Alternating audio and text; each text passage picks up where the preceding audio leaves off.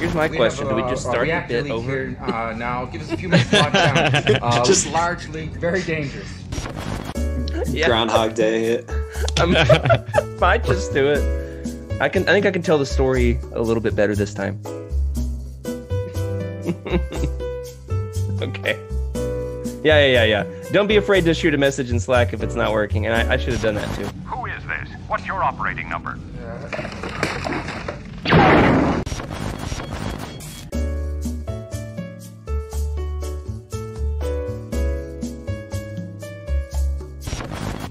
Everything's under control. Situation normal. Everything's perfectly all right now. We're fine. We're all fine here now. Thank you. How are you? Are all of our teams okay? Okay.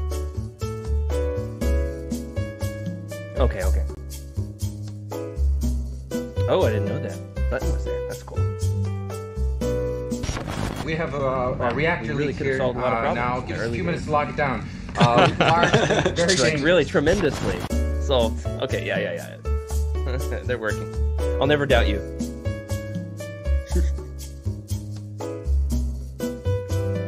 Oh my gosh. All right. Yeah. Let's take it again. Yeah. Yeah. I think what you can do is just delete the other video, right? You can just take it off the channel. Yeah. Here we go again. Nothing happened.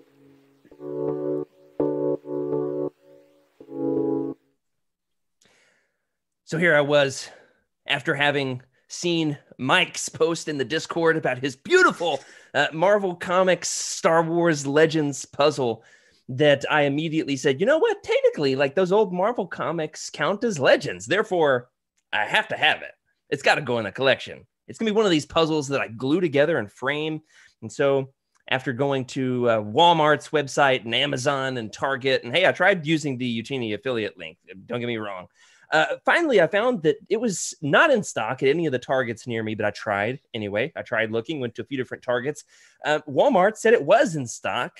Went to 4 different Walmarts looking for this puzzle. Even got lost in one of them a couple of days after my concussion, which was a whole lot of fun. Calling my wife saying, not only did I not find the puzzle, but I don't know where I am. Anyway, I've seen a doctor. I'm getting better. It's all fine. And especially fine is the fact that now, after having gone to multiple websites, multiple stores in multiple different towns, paying double the price, 10 hours, 4 nights later, we have the original Marvel Comics puzzle. I couldn't be prouder, Freddie. That's so awesome. These have gotten a little bit difficult to find, in case you couldn't tell by my rant. Freddie, you were saying that you're a puzzle guy, but not necessarily a Star Wars puzzle guy. You got a favorite puzzle you've ever done, Freddie? Yeah, there's a couple of them. There's a puzzle that I put together not too long ago where every piece was the same color, so it was all white. Oh man, and that was a nightmare. And then there was another one I put together in Palm Springs of all the postcards from Palm Springs in that time. And you can imagine how difficult that was. It was like 15 different. That's cool. Different postcards. So yeah, I imagine it looked like this. It just had fewer wonky looking Leia's, right? Man, Leia looks jank all over this thing, unfortunately. Han looks pretty good. Chewie's looking awesome. Vader is looking fly for sure. Yeah. But Leia, oh, bless her heart. How about you, Nathan? You a puzzle guy? Yeah. So one of my favorite things to do pre-pandemic is to go to like vintage stores and antique stores and stuff and hunt for vintage Star Wars stuff. And so one time, I was looking around and I actually found this vintage puzzle that was, I think, from 1983. You think? Yeah, just to be precise. Yeah, something like that. So that was a pretty cool find. I've done a couple other Star Wars puzzles, but that was definitely the best one. Awesome, man. I have really gotten into it. My wife and I have done a bunch. Finally, after doing 7 or 8 Star Wars puzzles in a row, my wife said, I'm not doing another Star Wars puzzle with you until we do a Harry Potter puzzle. I was like, fine, pick one out. We'll do it. And then I've got another one picked out. I'm excited to do. It's like the movie posters from different languages. And it's got like the Revenge of the Jedi poster, which is one of my favorites. I'm excited to do that. But right now we're stuck hardcore on the Hogwarts Express because everything is black and gray and red. and whew, it has taken a while. It's been a ton of fun. In fact, over Christmas, Freddie, did I tell you this story? We went with my wife's family. We got together over Christmas break. We did like a full 2-week quarantine ahead of time. We got tested a few days after arrival to allow for the incubation period. I mean, it was this whole ordeal. We stayed out of town so that nobody would be dropping by the house trying to, come in, like chat with us. We got out like 45 minutes out into the wilderness, rented this special campsite. And as soon as I arrived, I've got the Star Wars radar.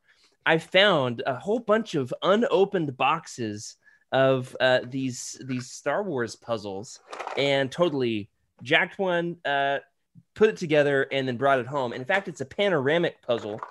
I can hear that puzzle ASMR over here. You can actually string it together where I love this one with Palpatine's face. Look at that. Look at that. Oh my goodness. Yeah, I definitely called dibs on doing that one first. So you can actually put the puzzles together, and I'm not sure if I've got them right, but they form this panorama. Anyway, a ton of fun. My fingers are building up like those puzzle calluses, so we can cross that one off our 2020 bingo card, or 2021 at this point, but the pandemic bingo card. And it's been awesome. I don't know if I will ever do another puzzle once this pandemic is over, because I'm certainly getting it out of my system. But you know what else I want to get out of my system? This episode of Legends Look Back. We're talking about the Jedi Academy trilogy. It's our second week of the roundtable on this one. Could not be more excited to get into the topics for tonight. We've got obstacle courses. I mean, if that doesn't hook you, I don't know what does. Wookiee brutality. We've got Luke Skywalker's obsession with redemption. I mean, it's going to be a fun episode. So, without further ado, let's start the show. I don't know if the first or the second was better.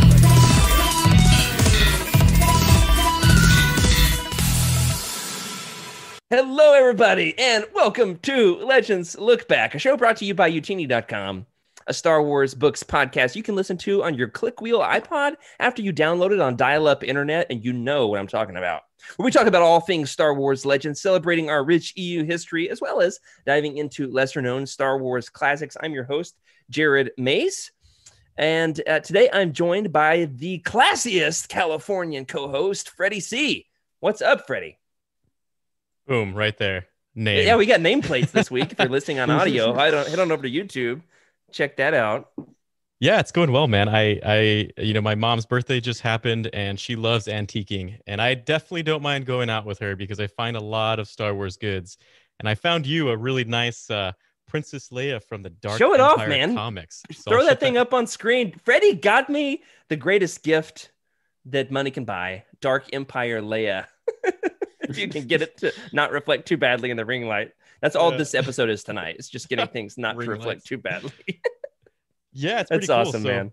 Yeah, it's got little expand, like a foldable playset looking thing that looks like it's part of the comics. It's hard to see from here. No way. Yeah. So I mean, I'm not sure if you're gonna open it, but if you do, there's haven't decided yet. I've got some that are in box, some that are not. Oh man. That's the greatest gift. I'm not going to tell my wife, but like, hey, greatest gift I've ever received. I mean, I have yet to receive it. Hopefully it makes its way over here. Could not be more excited. I'm excited to learn that these exist. Skooma Joe in the Discord a few months ago told me that there are Dark Empire action figures I did not know were a thing. And now they are definitely on my wish list across all the different platforms. You're looking to get your favorite host a gift. No, we won't do that. We are, however, this week joined by another wonderful host. It is his second time, 2 weeks in a row on Legends Look Back. Joining us once again this week from YouTube and TikTok, Nathan Emery. Or his Force Ghost, at least. All right, we'll edit that out in the audio. Nobody will ever know. Nobody will know. We'll give it a second. Welcome to those of us who are joining us in the live chat. All right, here we go. From TikTok, Nathan Emery. What's up? Glad to be here. The video had been working until just now, so hopefully we can get it back. But we'll keep it up. Not have a repeat of last week, but in and out a little bit here and there. Nonetheless.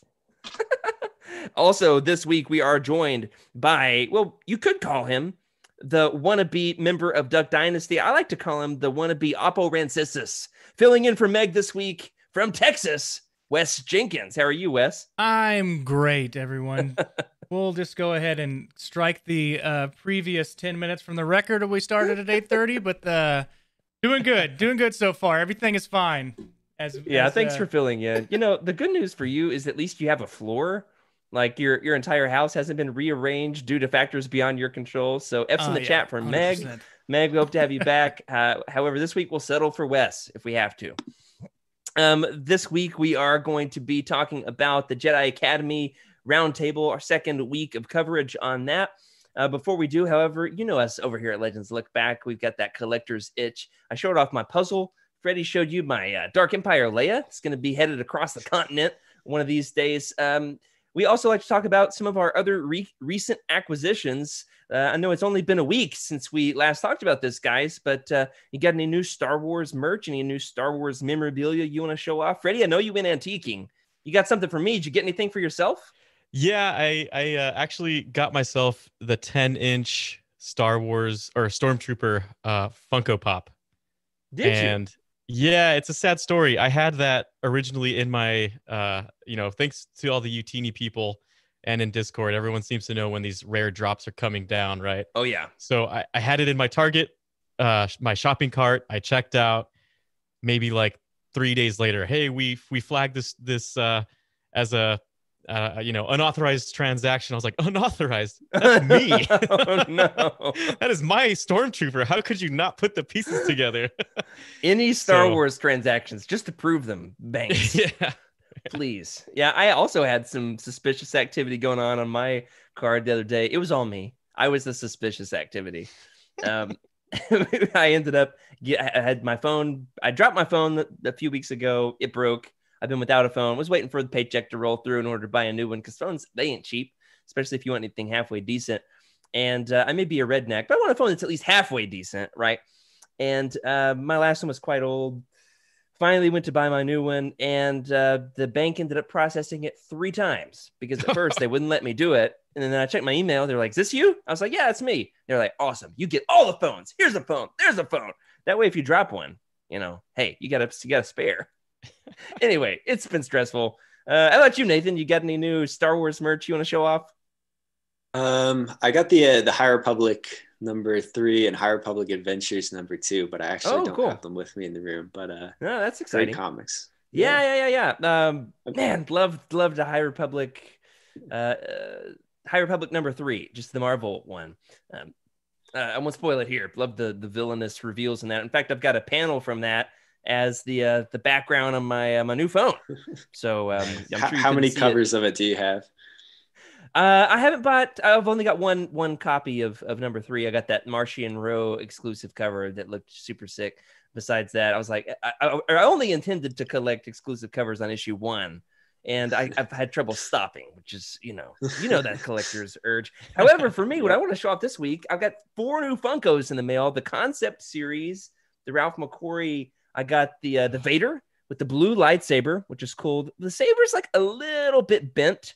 Unfortunately, but like not too bad. You probably can't even see over YouTube. I got the R2D2 with like those chopper grabber arms. You know what I'm talking about? That's pretty cool. Definitely the inspiration for Chopper there. Kind of like got the chrome polished metal spray paint thing going on. We got the used car salesman C-3PO. And then my favorite of the bunch, I like to call him Quarantine Yoda, because his hair is even longer than Nathan's over there.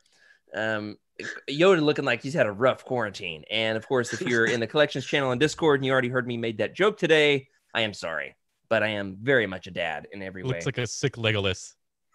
Sick Legolas. I love this. He also Yoda just looks so sad. Like, I want to put a comparison of Baby Yoda next to this Yoda Funko Pop. Just like March 2020, March 2021. Am I right? My wife said, wait, that huge box has Funko Pops? I was like, yeah, but I got them at retail price this time. I didn't pay extra. You're like, it's mostly packaging. Don't worry. Just she's like, I guess that's a good thing. My kids were excited to open them with me, but I was like, easy on those neck springs. All right. Those are daddy's toys. This has been a ton of fun to share those with everybody. I've been excited to show those off. We also like to talk about Legends news at the top of the show. We've talked in recent weeks about how on March 9th, we would have the Dark Empire Legends Epic Collection. Well, March 9th is coming. I mean, it's right around the corner. I've even seen some folks in the Discord showing the fact that this is already shipped for them. The Legends Epic Collection, the New Republic Volume 5, collecting all of the issues of Dark Empire plus a few random Tales issues, has now shipped. So I'm excited for us to cover. We're going to talk about Dark Empire 2 and Empire's End here in just a few episodes here on the show. Freddie, you excited to dive deeply into that world a little bit more? You know, some of my very favorite Star Wars. I am. I just looked at my shipping, and man, it just keeps moving out. It is not coming anytime soon. That's what's been happening to my Star Wars Insider, the fiction collection. So Volume 1 is due on March 23rd. Mine has been pushed out a little bit, unfortunately. And there's a little bit more Legends news this week, and that is we want to wish a happy retirement to Randy Stradley, the legend himself. He was the editor-in-chief at Dark Horse Comics for 35 years. At least I think I've got that number right. I could be wrong. John Jackson Miller tweeted about it, and I heard it on another podcast. And I was like, we got to make sure we talk about that a little bit on the show tonight. So happy retirement to Randy Stradley. If you're a fan of any of the Star Wars Legends stuff that happened over there at Dark Horse, you owe a grade of gratitude. A grade of gratitude? All right, show's over. Thanks for watching the show tonight. We're cutting it here. A debt of gratitude to Randy Stradley. He's a legend, isn't he, Freddie? Yeah, he is. He is. He's been, 35 years, plus or minus even 5 years is a long time. So, absolutely. Congrats to him for seeing it all the way through. And, the amount of things that happened in those 30 some years that he's been around, I'm sure are I hope I see a memoir of that soon. Oh, man, absolutely. I got to get that signed and framed and got to get the variant covers of it and all of it. And then finally, in the world of Legends news, hey, we're always shamelessly plugging other Youtini projects, but Freddie and I are both secretly fans of some other things that are not just Youtini. Freddie, one of our favorite non-Youtini loves is the longest running Star Wars literature podcast on the internet, Jedi Journals. The most recent episode of Jedi Journals, the March 2021 episode I just listened to today on my new phone, first podcast I listened to on it. They covered a Legends masterpiece, which is the Dark Horse Comics, kind of in celebration of Randy Stradley. Inadvertently, they said it was on accident. They covered the Quinlan Vos and Ayla Secura arc about, it's called Rite of Passage. So it's Star Wars issues 42 through 45. Freddie, have you read like that, the classic Dark Horse, Ayla Secura, Quinlan Vos stuff? Yeah, it's been a long time, but I definitely partook in that. I would say it was Quinlan Vos and Ayla Secura. First of all, were when that whole situation happened, right? In what is that, Dark Disciple? Yeah. Most recently, it's Quinlan and Ventress. Ventress, that's right. And then Ayla Secura, when she comes in, and you kind of get a little bit more of Quinlan Vos and who he is, and man, I have to admit, I overlooked him at first. I overlooked Quinlan Vos, and it wasn't because I wasn't interested in his character, but he just wasn't, the name that I knew. Yeah. But sure. The more I started to read up on him, I really dug him as a character, and I like that we can claim that, right, in our in Legends. That's right. There's so much more. Hey, if you like Dark Disciple, wait till you touch Legends. I mean, there's like 100 issues of Quinlan Vos in Legends, and it is absolutely some of the finest Star Wars stories ever written.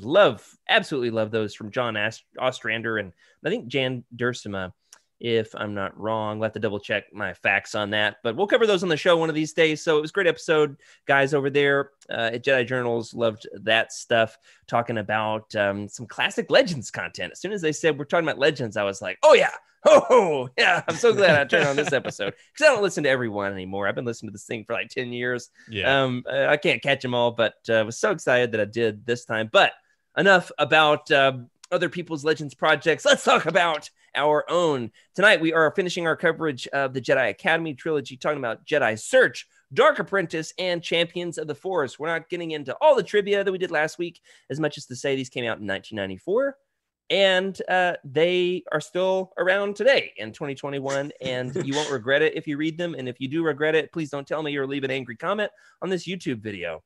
Last week, we talked about the characters. We got the mini members, about a dozen of them, depending on how we're doing our math, whether or not we're counting the Corran Horn retcon, right? On whether or not he was at the Academy. There's about a dozen members. There's like, 7 or 8 in that are actually a part of the trilogy that get like a speaking role or any kind of significance. Just a tremendous amount of world building that Kevin J. Anderson is putting together. Last week we talked about Luke, and we talked about Han and Leia and Kip Duran and his genocidal mania. This week, however, we're talking about some of the bigger overarching themes throughout the trilogy. First and foremost, in reading Jedi Search, which we could talk about this, which one we think is the strongest of the trilogy. I think probably for me, it was Jedi Search. It was so much fun to just dive into this in the first place. A lot of laying the groundwork in the first volume there. And so much of that first book takes place on Kessel. And, as I was like 100 pages in, I was thinking, Kessel was absolutely a phenomenal choice to set this Star Wars book on. Remember, we're still the early days of Legends here. Some of these planets that are given one line in the original trilogy are never seen on screen. And so what better place to explore some of these stories than the expanded universe? Am I right, Nathan? Do you think that Kessel was a good choice for setting the first volume in this new Jedi Academy trilogy? I say new. It was new in 1994, right? Yeah, absolutely. I mean, like you said, there's so much that's not explored in Kessel and stuff in the original trilogy. And so, he really does a lot of world building with the mines and like with how Spice is mined and the creatures and just like, everything on it. And, side note, it's really cool to see how much of what's in here and how Kessel's depicted ends up, in Solo.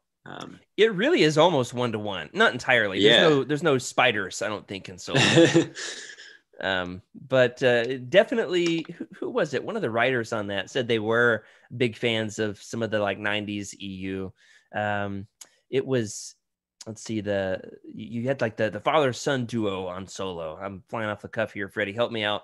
The writer on Solo, Lawrence Kasdan and his son John Kasdan. There we go. Yeah. John Kasdan was big into like we got to get him on the podcast one of these days. Big into like the 90s EU stuff. So we got the Maw, especially the Kessel Run itself is depicted in the film and is depicted in a certain extent in this book as well. Freddie, how about you? Are you a fan of Kessel? If you had a vacation somewhere, it probably wouldn't be Kessel, but yeah. What was your opinion on Kessel in this book? So first of all, Nathan brought it up. Kessel has been mentioned by name only in a lot of different EU comics and books, right? It was always, on Kessel this, or the spice mines of Kessel, slaves on Kessel, et cetera, et cetera. But never have we actually gone to the planet's surface to figure out what is Kessel? What is this place? Why is everyone talking about it? And why does it suck here? Right? Why? and you get a lot of sense. And I'll never forget reading Jedi Search when you're hanging out with Han Solo, and he's talking about, or it's his thought process of him going down into the mine shaft, and how that pinhole of light just gets smaller and smaller and smaller to the point where you can barely see it. Yeah, that was really well done. Yeah, and I'm just like, this is terrifying. I hate Kessel. One of my favorite things about the EU, especially the early days of the EU, is when you've got a one line, the original trilogy, and then you can have an entire trilogy, right? Or an entire book that's just dedicated to fleshing out what that one line was all about. So our first episode ever, Freddie, was on Death Troopers, and that's basically predicated on the fact that Han says, I've been from one side of this galaxy to the other, and I've seen a lot of strange stuff. Yeah. And that's basically the premise of the book, is we're going to see some of that strange stuff, right? And so in this book, it's like, you've got, is it 3PO? It's like, they'll send you to the spice mines of Kessel for sure for that one. Don't quote me on that, please. Don't make a gif of that, whatever you do. I especially love that this book is like, all right, well, let's just get Han and Chewie stuck in the spice mines of Kessel. Let's have them imprisoned. and we're gonna find all the weirdness that's going on under there. I loved Morith Duel, the like prison warden, kind of like a kind of reptilian. Is he reptilian or amphibian, Freddie? Do you remember? I believe he's a frog. Okay. I pictured him as like a Trandoshan mixed with a Hutt. I can't. What was his species name again? I can't remember his species name off the cuff. If it's not in the show notes, that I couldn't tell you. Okay. They did us a lot of good world building with him. Morith Duel. He didn't make the characters episode. We had to make sure we gave him a shout out here. Did love the way that Kessel is characterized in this book, especially because you get so much world building in terms of learning that it's in fact the spice is kind of a byproduct of these glitter stem spiders that live down in the spice mines, and if they're ever exposed to light, the product is ruined. And then of course, like Han and Kip and Chewie, they bust out of there and ruin the whole supply of it. And they're like Lando eventually comes back and he's like, I'm gonna try to get these drugs and sell them, and it's just this downward spiral into the darkness, and it's kind of scary. Reading this, I would suggest at least having a dim lamp on or something, because otherwise, you can kind of feel claustrophobic, can't it, Nathan? Reading about being in the spice mines and it's absolute pitch black, and you hear the noises of the spiders and they're not sure what it is. Yeah, and I mean, like Freddie was saying, there's when they're going down into the mine and Han's like tripping over other people, you really feel like, and he's like, he closes his eyes and he's not sure. He's like, I can't tell if my eyes are closed or open. It's some really good description of like, this is just pitch black and you're going to be down here for, who knows how many hours every day. They lose track of time. They don't know what day it is. It feels like the pandemic all over again. They're just stuck down in these might not have toilet paper. Who knows? Who knows? Yeah. I don't think that the glitter stem spice would be good for that. Anyway, won't go down that rabbit hole. One of the big criticisms of the Jedi Academy trilogy, though, I do think Kessel is one of its stronger points. One of its big criticisms is that it doesn't build on the events and characters established in the Thrawn trilogy. Now, I think Kevin J. Anderson does a tremendous amount of world building. It's probably his strongest trait as an author, is his imagination in terms of laying the groundwork for what was to come and for decades in Legends, and eventually even on screen in movies like Solo. It doesn't really build much on what's established in the Thrawn trilogy. And as I was writing this question, I was going to ask, do you think that's an intentional oversight in favor of the Dark Empire chronology? I said on last week's show that he references Dark Empire on like every page. But Freddie, you busted out some trivia on me earlier today concerning the relationship with the Jedi Academy trilogy and the Thrawn trilogy, as well as with Dark Empire. You want to expound on that a little bit? Yeah, so I don't have it open in front of me right now, but basically what it was telling me is there was a major decision made with Lucasfilm or LucasArts. I always get those confused on who controls Lucasfilm. what. Yeah, LucasArts is the video games. That's right. Okay, so Lucasfilm decided to make a change in I guess the storytelling and what was going to be happening around that time. And Kevin J. Anderson had written it previously with something in mind, and I'm trying to look up the exact note here. Basically, where they were saying that it was going to be a direct sequel to the Thrawn trilogy. It Exactly. was going to build much more on the Thrawn trilogy, and then he found out, actually, we've shoehorned the Dark Empire chronology after the Thrawn trilogy in order to try to make this all cohesive, even though it totally isn't. Exactly. Yep. So he had to make a last minute pivot to try to make this a sequel to Dark Empire rather than a sequel to the Thrawn trilogy. Does that about sum it up? That exactly sums it up. And what kind of he was worried that Dala's attack on Mon Calamari was going to almost be a little redundant because of the world devastators that were just there, right? And so he was very worried about that. And I'm sure he had to rewrite it because it does kind of seem like it does seem almost like he's stealing the idea or just not really being creative. And I could understand where he wants to. I mean, but we're talking about the days before email was even really widely used, right? I mean, if you want to have a creative decision or like any kind of collaboration, it's like you're on the phone, and we're talking about the phone where you have to stand next to the wall with that curly cord. It's like you can't even walk to the other room. You're stuck there next to the wall. If you want to have a conversation, you got to twist the dial in order to make your phone calls. You snail mail. You might get a letter that says, by the way, change your entire trilogy. Yeah. And you're like, oh no, what am I going to do? I got to pull out all my floppy disks. And in order to fix this thing, I mean, it's just an absolute nightmare. Today, not that big of a deal. You just put out a tweet that's like, it's delayed 2 months. We've got something that's got to change. But back then, I mean, it's a tremendous hurdle for an author. So hats off to Kevin J. Anderson. I'm going to go ahead and remove my criticism about the fact that this doesn't build enough on the Thrawn trilogy.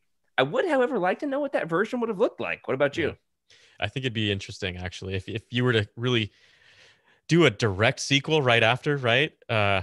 Everyone's kind of everyone's relieved because Thrawn is now gone and everything's cooling down. But now you've got multiple threats, right? You've got the Imperial training facility, Imperial training planet, I should say, not even a facility. Yeah. And then you've got Dala, who's just out there wreaking havoc on everything. Yeah, another warlord, right? Exactly. And then, of course, not obsessed with art. She's just obsessed with blowing stuff up. Yeah, and then you've got Kip, right? Who's like, he's like that cannon that's sitting right next to the bonfire. Absolutely. Please do not blow up everything. Yeah. So I am interested in, we're going to talk about this on an upcoming episode. We're going to have Trevor on. We're going to talk about like the lost legends of legends, kind of the stories that had started or were in development and then were canned for whatever reason. And we've got them across all of the Legends continuity books that, of course, infamously were abandoned because of the Disney sale and the Legends canon split in 2014, such as Sword of the Jedi. But there were also some early Legends books, we're talking about like early 90s, 91, 92. There was, in fact, Freddie, and I can't wait for us to talk about this. There was a book that was canned in favor of the Truce at Bakura. Freddie, the Truce at Bakura almost wasn't. I mean, there was almost another book. It's called The Heart of the Jedi. I've been reading it. I'm 10 chapters in at this point. I'm loving it. I won't say whether or not I love it more than Truce at Bakura. We'll save that for the show. But I mean, it just goes to show how we've come a long way in terms of collaboration between Star Wars creators, especially now that we're looking at the High Republic. Nathan, talk about just how far we've come in terms of collaboration. I know you're a big High Republic fan. You just did one of our reviews on one of these books. I forget what it is. Sorry. Yeah, I've done Light of the Jedi and the Victory's Price just now. But yeah, one of the interesting things to me reading like this and Truce at Bakura and some of the older Legends books is how much the authors have to draw on like the inspiration of the original movies. One of the lines that struck me in, I think, Champions was, when Han is talking down Kip and he's like, I used to not believe in the Force. In fact, I once said it was, a bunch of mumbo jumbo or something like that. Like there's so much inspiration from the films and like the characters in the film. Whereas now, with the High Republic and everything else, it's like it's planned down. Every single detail is planned before the books are written. Everybody knows exactly who the characters are, everything like that. Whereas back then it was kind of like, well, there's some almost room for interpretation between, the different authors and how they portrayed these characters. Yeah, that's a good point. When you've got the original trilogy, you've got the West End Game source books. If you want to take a look at those, Timothy Zahn really did. Kevin J. Anderson really didn't. So, it's fun to kind of see the way that the different authors go different directions, and eventually it all coalesces later in Legends. There wasn't necessarily the collaboration at this point, and they were learning along the way, and that's kind of the fun of Legends is kind of feeling the collaboration happen along the way.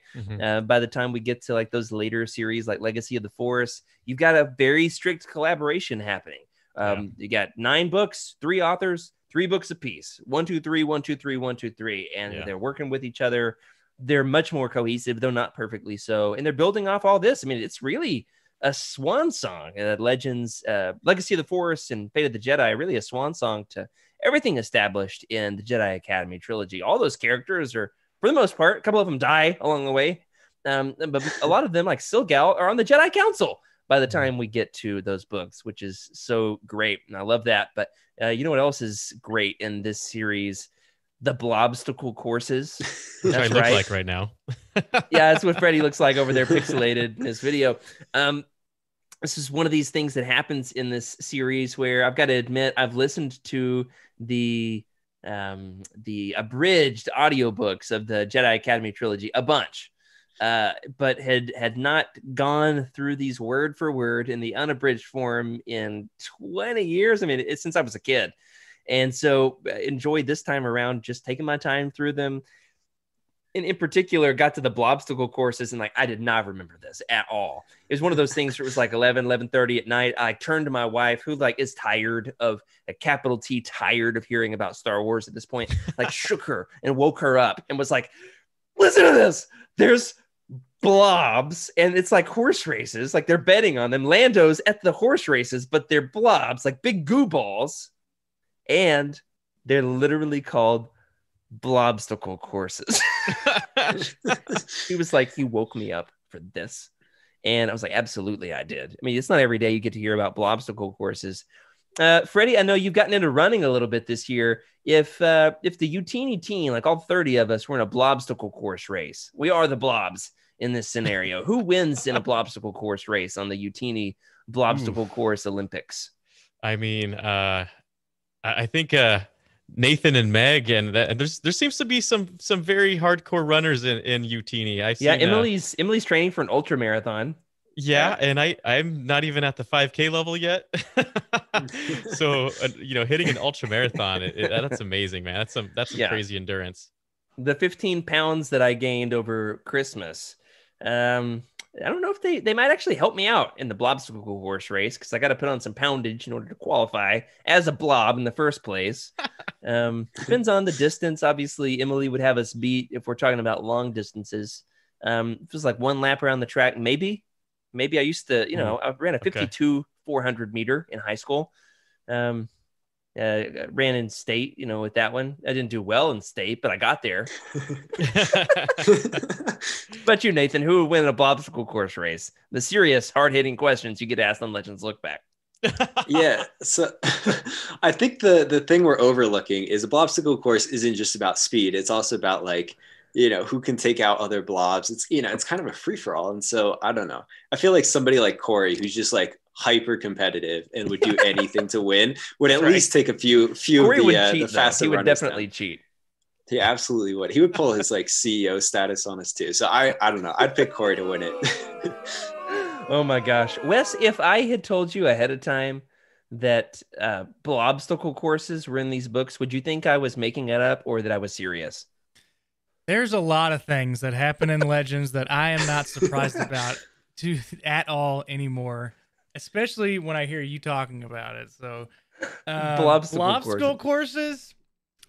I mean, again, this is another I'd like to see it for myself, but yeah. Why didn't this make Solo a Star Wars story? Yeah. Well, the other thing about him is we talked about last week how Gantoris is, the red herring Dark Apprentice. I mean, this was a super long red herring, with very little actual bearing on the story. They thought it was, Temin, I think was his name. They thought he was a Jedi, right. And then it just turned out not to be. And it was that's right. The 75 pages that they had just spent on this. They go around. Go ahead, Freddie. So this is where I remember I told you, I feel like they didn't expand on certain stories enough, but it's because they had all their investment in this blobstacle race. And I mean, I'm not sure. I feel like they were just trying to fill up some, or at least bring Lando in, make him a little bit more relevant by making him go to the blob races, right? And the fact that he's like, oh, blob races. I mean, I can't wait to get in on this. Yeah.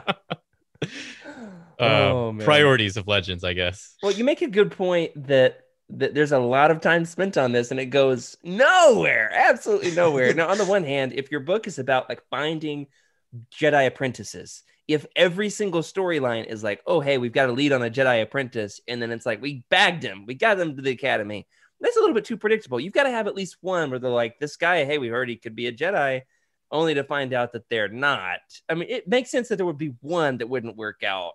I mean, I don't mean didn't work out like Gantoris. R.I.P. Gantoris. F's in the chat for Gantoris, who exploded.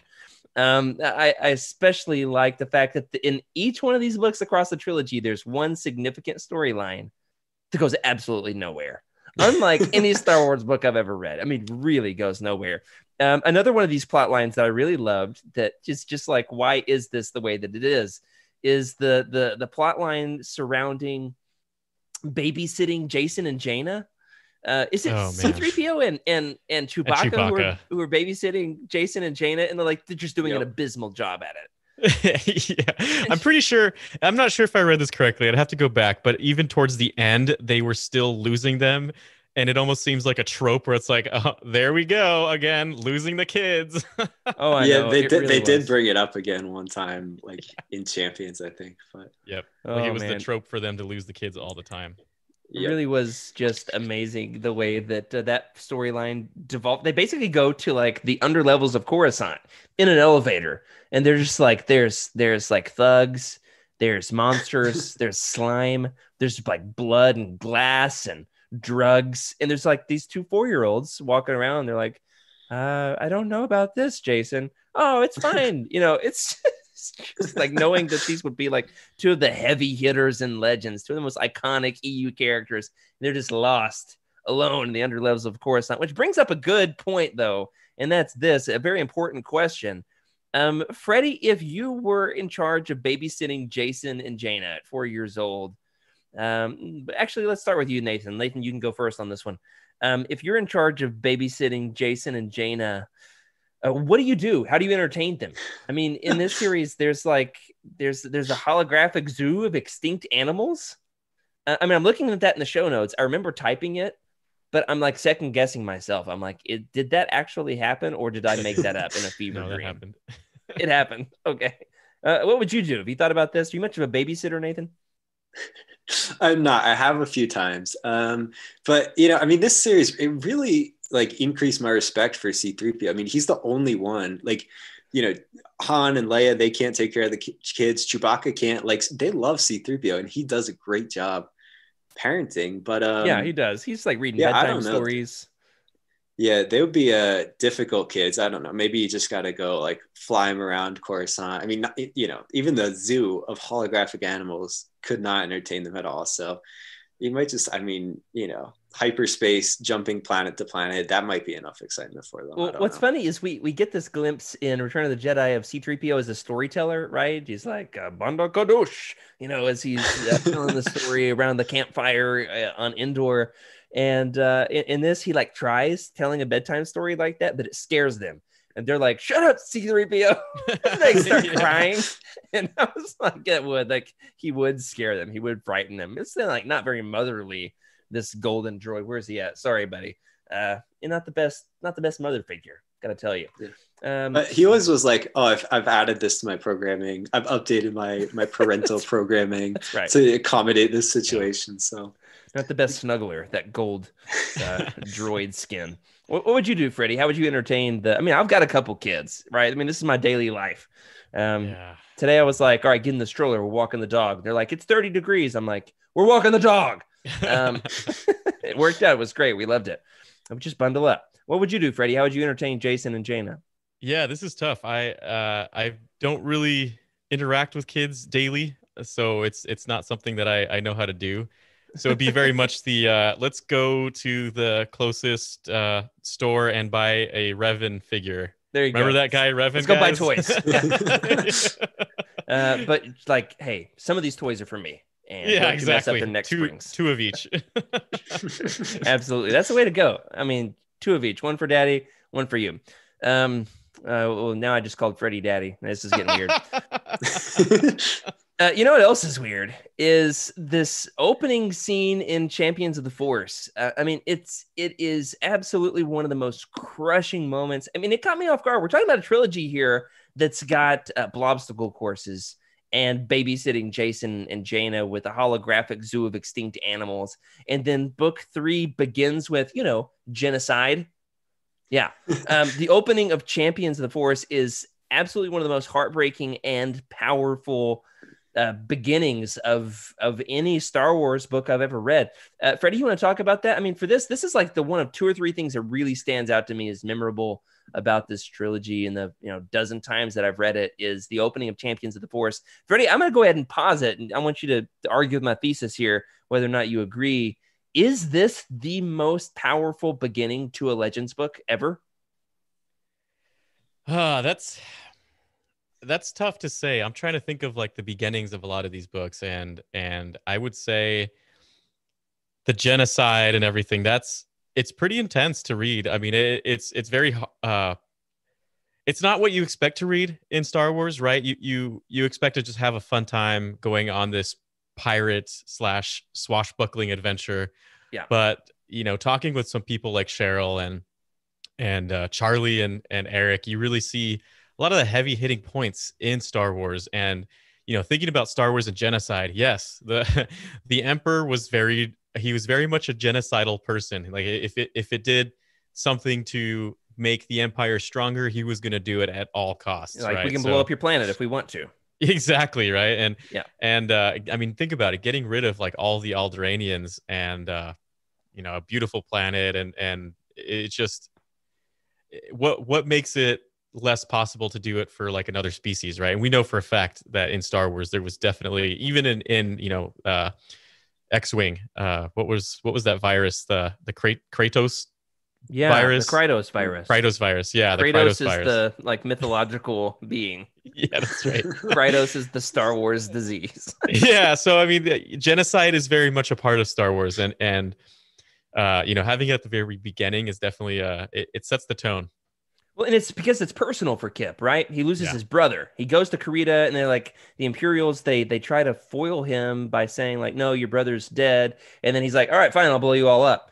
And then they're like, oh no, actually your brother's right here if you want to talk to him. He's like, too late, I'm blowing you up. And then he's like, his brother's right there on the ladder getting into the ship, and then the planet explodes and his brother's dead. I mean, it's absolutely crushing. I think the personal level makes the genocide all the more meaningful. Not that the billions of people that he killed didn't matter, but for us as the reader to feel Kip's anguish in losing that one person, you realize there's billions of people who lost that one person in this accident. And it comes back to bite him. It comes back to bite Kip. There are Imperials later on, I think in the New Jedi Order, maybe Legacy, Fate of the Jedi, high-ranking Imperials who eventually, they're going to have an alliance with the Rebellion, the New Republic, to form a broader, more long-lasting government. And they're like, listen, we will not cooperate with a government that keeps the killer, like the genocidal Jedi, on the council in an established position with no ramifications for his behavior. Nathan, I know you're pretty well read. Do you think this is the most powerful start to any Legends book ever? It could be. And I've been thinking through like the Legends books I've read, and most of them, from what I know, they start with like, an introduction to the characters. They start slow. But I mean, in terms of like emotional significance, obviously this is very different, but the raw emotion of the moment did remind me a lot of, a certain death in the New Jedi Order. And actually the way it happened was very similar as well. But in terms of openings, I mean, I can't really think of anything that's kind of, on this level. Yeah. That particular death happens maybe 2/3, it could be third act of that book. So I love the opening line in Rogue Squadron. I think it's the best opening line in all of literature ever, not just Star Wars. It's about Corran Horn. We talked about this a year and a half ago at this point, Freddie. It says, "You're good, kid, but you're no Luke Skywalker." And it's about Corran. I just love that line. It immediately sets the tone that Corran sucks. Yeah. And it's like, we're in on the joke. That's the whole point. I love that. I also love the opening to some of those Republic Commando books. They'll open with like a really crazy fun heist adventure with the clones. But it's not crushing in the same way as this. The only other thing I can think of that compares, out of all my Legends knowledge, I'm not read every Legends book, but most, is the opening to the first Coruscant Knights book. Is, spoiler alert for the first 20 pages of that, the Jedi Master Evan Peel dies at the hand of an Inquisitor or something like that in the first chapter of that book. And his dying wish is that his Padawan Jax Pavan would carry on his mission to overthrow Palpatine or save the Jedi Order or restart the rebellion or something like that. I don't know. I've read like 15 Star Wars books since then, but that one's crushing because it's like, oh, he's this nice little funny, scarred, big-eared Jedi Council member. He's, and then he's, he dies. And I said this the other day in the Living Force live chat. He's the most dead of all the Jedi Council members. He dies twice in Legends and then one more time in canon in the Clone Wars. So can I get F's in the chat for Evan Peel, who dies, and he dies some more, and he dies a lot. So I do love the opening to this. Love it in like a heartbreaking literary kind of way. I don't love it in the same way that I love Blobstacle Course races. Right? Well, that's the thing, right? It's all an ethical dilemma. You know what else is an ethical dilemma is another point of kind of heartbreak in this series is when Han and Chewie they're kind of helping the Wookiees who have been on this Imperial base in the Maw installation. Is it Han and Chewie?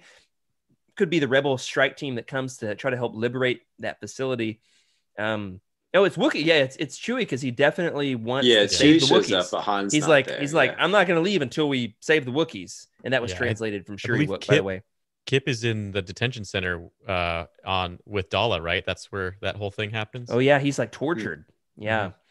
These Imperial lady overlords, like the admirals, they love to tie up their men, like the Jedis. You got Corran Horn gets tied up by Isard and strapped naked to a chair, and then we've got, and I'm not kidding, it actually happens. Yep. In this fictional universe, it actually happens in this fake stuff that we're talking about. Yeah. And then you just got to remember when it was written. The 90s Baywatch era is what I try to remind myself. Yeah, that's right. Not the Rock Baywatch, the other stuff. The old Baywatch. Yeah. So in this one, we've got Dala, tying up Kip Duron. So it's not a Legends book if a Jedi doesn't get tied up by a Imperial overlord.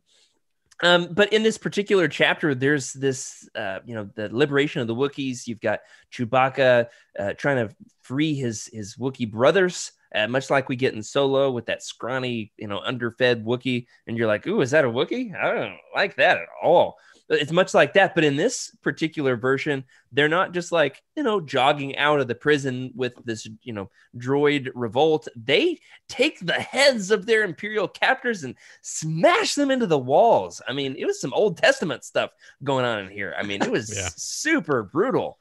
You want to talk about that Wookiee brutality, Freddie? This really ties into kind of some real world issues here where there's been a lot of arguments about protests, right? It's like, well, why can't we protest more civilly? And we always say that from the position of privilege, right? It's like, well, we can be critical of those who are upset. We want them to be upset in a nice way. Just be upset peacefully, right? Whereas these Wookiees, like, they've been enslaved, and you can feel their rage coming out at you off the page. I mean, you learn that Wookiees can rip people's arms out of their sockets, and there's arms flying all over the place in this book. Yeah, there is. There is. It really goes down to if you are right. These are slaves. These Wookiees are definitely 100% slaves. They are being whipped by an energy whip, I guess it is. So they've got burns.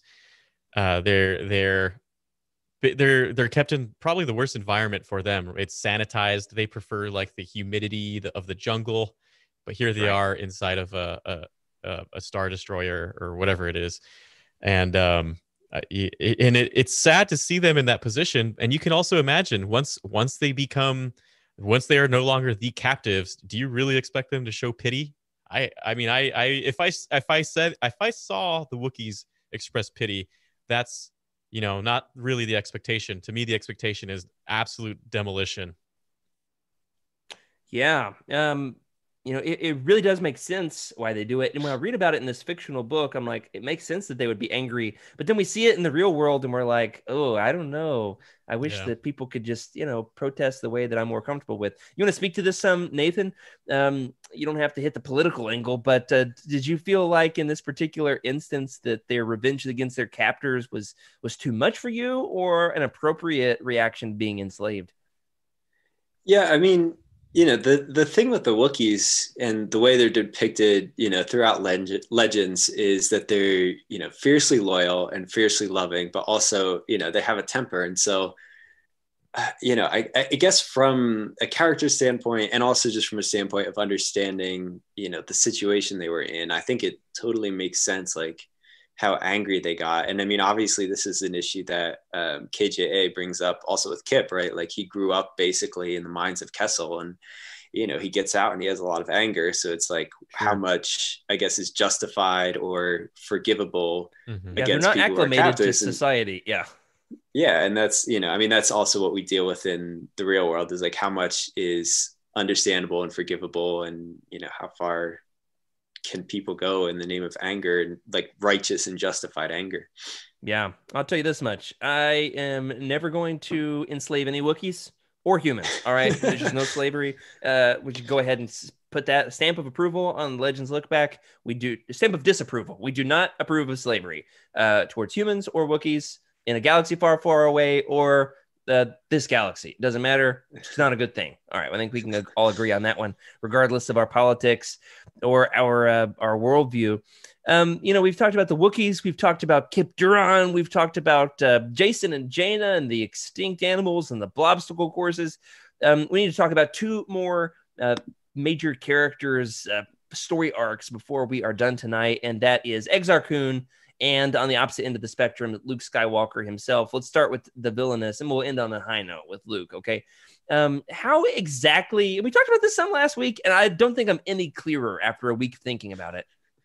How exactly did they defeat Exar Kun? There's a retcon in iJedi, and it's kind of like, well, secretly it was Mara and Corran who distracted Exar Kun so that the other Jedi could feel like they won, right? That they had overpowered him, but really it was Corran Horn. Corran Horn's the one who really defeats Exar Kun, right? And I'm sure Mara was like, yeah, right, Corran. It was actually me, right? Corran couldn't have done it without Mara, which I love that pairing of Corran and Mara. That's the best part of that book for sure.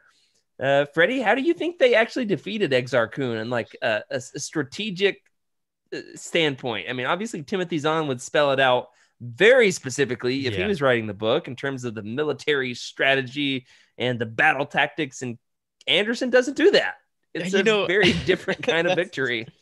That's the funniest thing that I'm just bringing this to light in my own brain right now, is I don't actually know how they did it. I just remember that Exar Kun was there and then he wasn't. And I don't really know how that happened. And you're right. There's almost like a blank spot in my own brain, as if they just deleted that memory from me as I was reading it. And clearly it wasn't enough for me to memorize, and I can't even tell you how exactly that happened. Just from the force of goodwill, I guess. I don't know. The way I summarized it last week in the episode summary is that they defeated him with the power of positive thinking and the light side of the force and teamwork, or some combination of those three. Like, they finally realized that they needed to come together and like overcome their fears and start acting like Jedi who don't operate out of fear, but out of like peacefulness and positive thinking. Yeah. And when they finally held hands and raised their lightsabers up into the sky, they intimidated Exar Kun with their positivity into disappearing for all eternity. Is that about right, Nathan? Yeah, I think that's about right. It's kind of just the power of light and love. I guess the way I think about it, I have it pictured in my brain from both times I read it, is kind of like in Bane, when they all just kind of pool like their force powers and connect their minds a little bit and just kind of, I guess banish them away. But yeah, it is it seems like it's kind of up for individual interpretation for sure. Yeah. So let us know in the chat. Let us know in the comments. How do you think they defeated Exar Kun? How would you defeat Exar Kun if you were rewriting this book? Who's really responsible? Is it Streen, and the other Jedis? yeah, right, Streen. You really defeated Exar Kun. Sure, you did. I'm gonna go with the vibe was the post home run vibe, and they're just the spanking, the good job, whatever, pats on the back, just that, and he's just like, I'm not down for this. You've got Corran thinks he defeated Exar Kun. I think it's Mara who's mostly responsible for defeating Exar Kun. She comes in at the last minute and saves the day to help Corran to distract Exar Kun so that the other Jedi could trap him with the light side of the Force. Now, on a religious level, I do make this comparison, okay? In early chapters of First John, there's the section about dragging sin into the light. And the whole point is, as long as sin is in the darkness, it can fester and grow. But if sin then is brought out into the light and you confess your sins, if you share something that you're struggling with and ask for help, and you don't no longer try to keep it a secret. Yeah, Wes, can you like Photoshop a pulpit in front of me? Maybe like a big Bible. The point is, as long as we allow our sins to be kept secret, they will continue to get worse.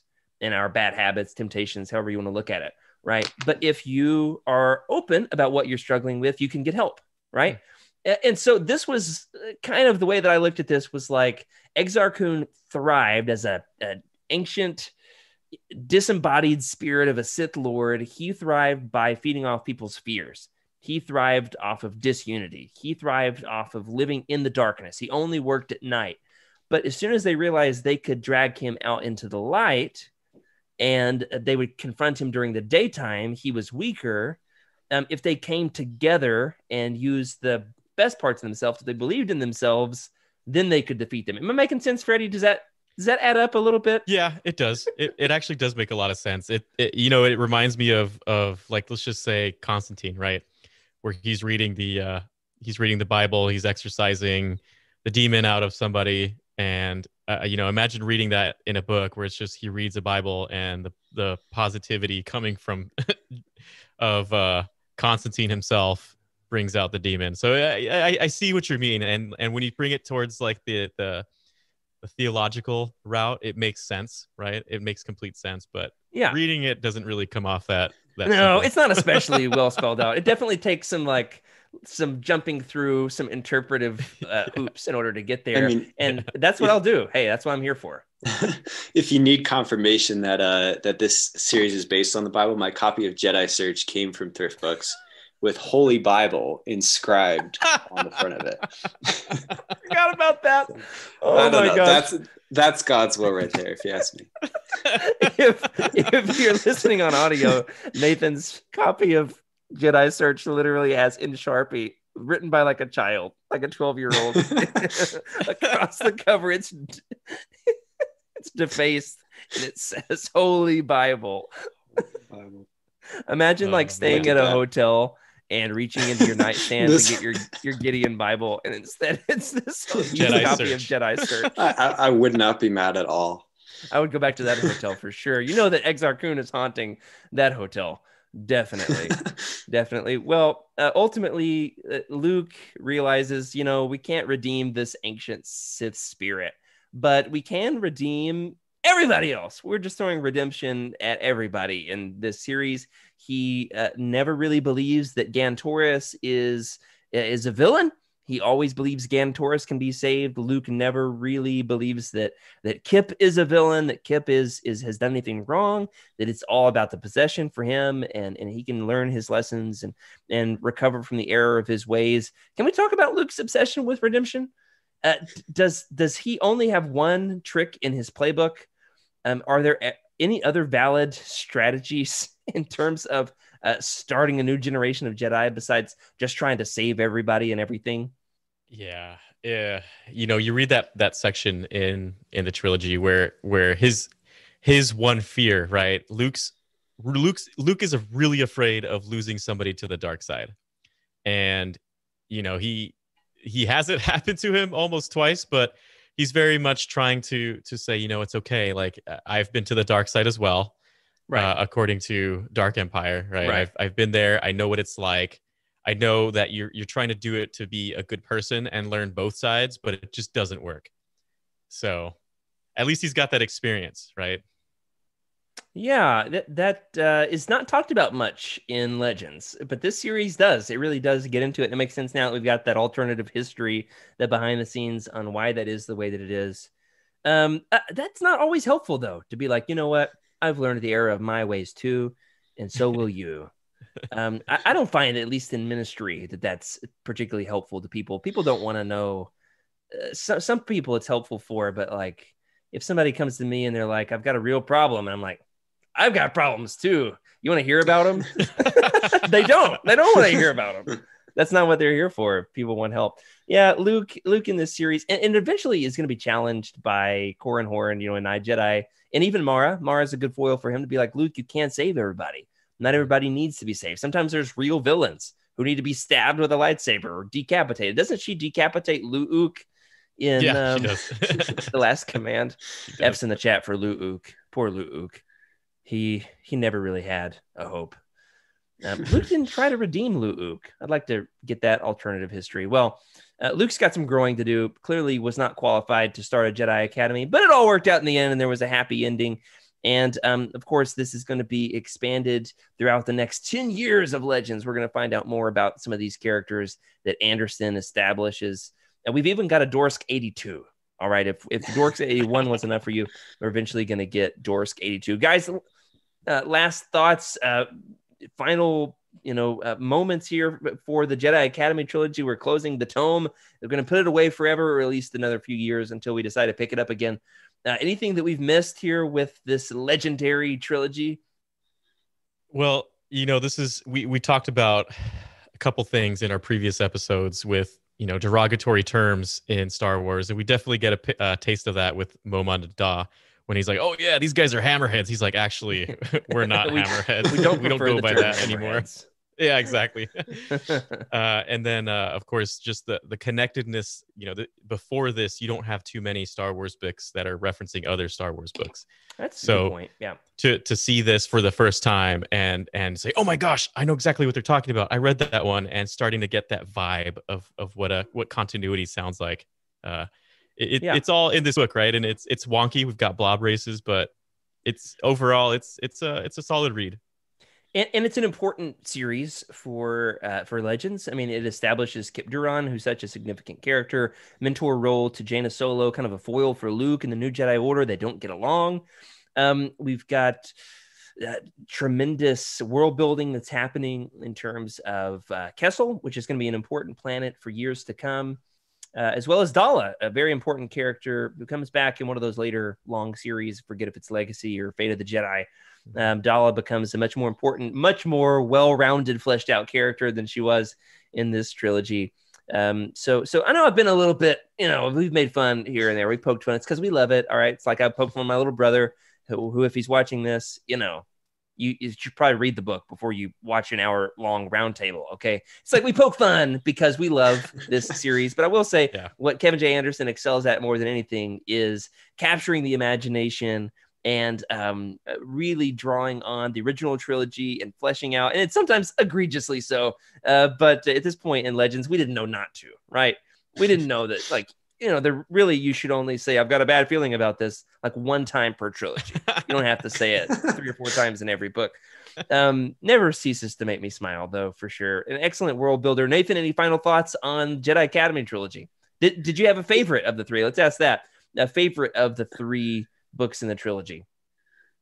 Yeah, I'm gonna go with Jedi Search too. I mean, the way it sets everything up, and especially like the Han and Chewie content. Like Han is one of the best characters in this trilogy for sure, and so Jedi Search has a lot of that. And Lando's also, Lando too. Well. I mean, they're both great characters, but one thing I don't think we've appreciated enough is like the fact that there was another Death Star hidden away, but also the most powerful weapon in the universe. And that then went into a gas giant, but was then pulled out and used, but was then eventually destroyed for good, along with the knowledge of how to build it. Because if that wasn't destroyed, I'm sure somehow, somebody would have used that in a later Legends book, and we would have had at least one more Sun Crusher. So, oh my gosh, Kevin J. Anderson, hey, he loves his super weapons. His only other full-length adult Star Wars novel that he wrote, Darksaber, once again has another super weapon. So, hats off. He's got the hat trick on Legends super weapons: another Death Star, Sun Crusher, and the Darksaber. And we're not talking about the weapon that Darth Maul wields. We're talking about like the big galaxy gun that blows up space stations and planets or something. I don't remember. We'll get there sooner or later. That's a good point, Nathan. I appreciate that perspective. I agree with Nathan. I think Jedi Search is my favorite. I especially love the Gantoris stuff, jumping up and the volcano, and you got the lava fire Jesus, and that's a lot of fun for sure, walking on the lava. But I do love the back and forth with Han and Lando on gambling the Falcon in Dark Apprentice. That is so funny to me. Freddie, you got a favorite of the 3? It's always, I think it's always good to say that the first one's definitely one of my favorites, but the back and forth with Hondo Hondo, I said it again. This is the second week in a row. We'll fix it in post. It doesn't help that one of my buddies' name is Hondo. So, okay. Yeah. So, yeah. Does he have a Kowakian monkey lizard? He does not. Yeah, but that important can be question. changed. That can be changed.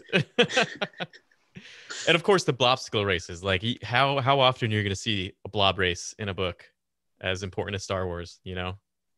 That's a good point. Absolutely. I think everybody should read. Is it the first book, second, that's got the blobsicle course? Jedi Dark Search? Apprentice. Okay.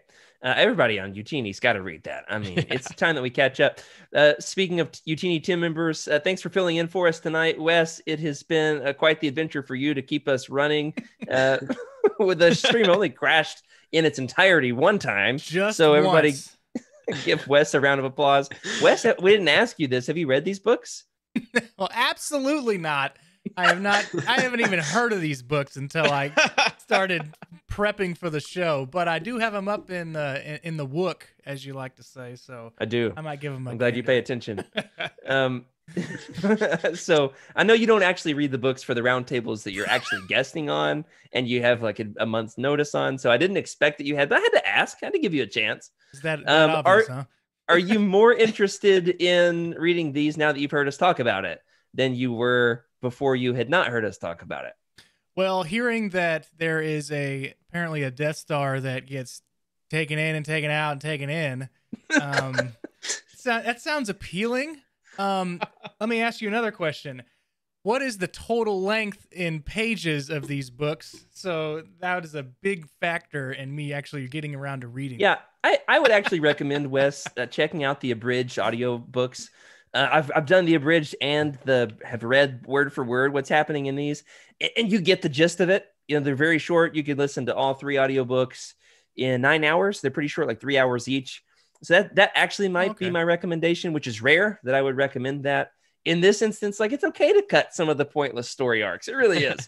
Is that the trilogy you have in your hand there? All 3 I've books? got the hardback Sci-Fi Book Club edition trilogy, which is 712 pages. That's not too bad. The 3 paperbacks is probably about that. It's a different page length. It's 900 pages about for the 3 paperbacks. So 700 sounded better. It's 700, Wes. 700. Not 900. Yeah, 700. They're really easy to read too, though. So they are. I read the entire trilogy in 10 days. I also was off work and grad school because of my concussion. There was nothing else I could do. And I read the last 2. Just take this, Wes. I read the last 2 in like 2 to 3 days. So they are very much some of the breeziest Star Wars books ever written. That does it for this week. I found out in Texas that when your power gets shut off, you can finish a book in 2 days. So that's right. Absolutely. Especially if people make fun of you on the podcast for never finishing the books. Mm-hmm. Well, this has been a ton of fun. Thanks for Wes for filling in for us tonight. Thanks to Nathan for guesting with us once again. That does it for Legends Look Back. Next week, there will not be a live show.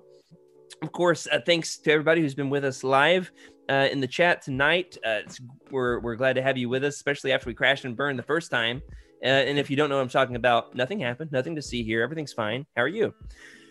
But there will be no live show next week. We're going to give Meg another week off as she's excavating, her basement at home. We also are going to be excavating the treasure trove of Legends, the forgotten history of Legends, with everybody's favorite deep diver into the treasure trove of the weird stuff and obscure stuff in Legends. Trevor Davey from across the pond is going to be joining us once again for the Lost Legends of Legends.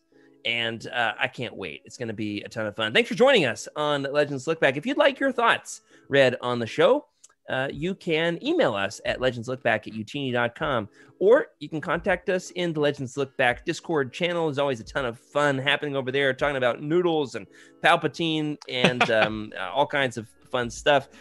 Or you can leave a comment on this episode on YouTube, or you can find us on Twitter. You can tweet at us at Legends Look Back with our all-new Twitter account over there. Or you can contact us more directly. I'm at Jared Q. Mays. Freddie?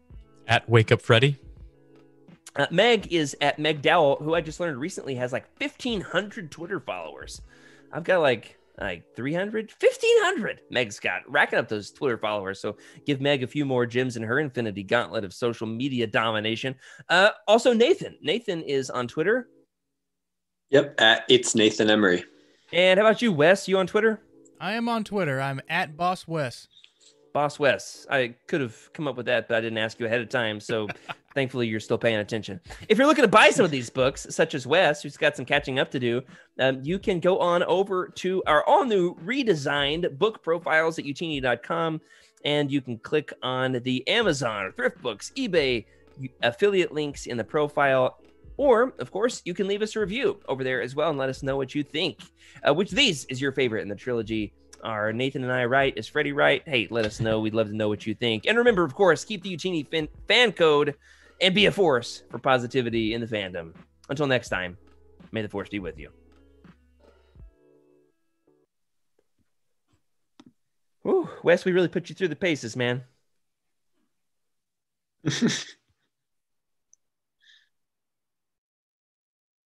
No.